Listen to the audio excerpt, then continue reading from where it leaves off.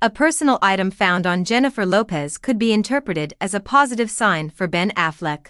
There's still hope for the marriage. Ben Affleck and Jennifer Lopez appear to be waiting for something right now.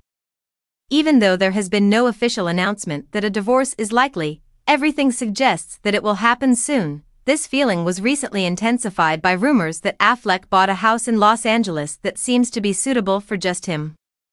That follows reports that Lopez and Affleck's family's house went up for sale. But is there any chance at all that they will be able to resolve their differences? On Thursday night, pictures of Lopez wearing the engagement ring Affleck gave her during a night out gave fans of both celebrities a much-needed boost. Lopez was spotted out and about in New York City, where she is spending some alone time away from her husband's drama.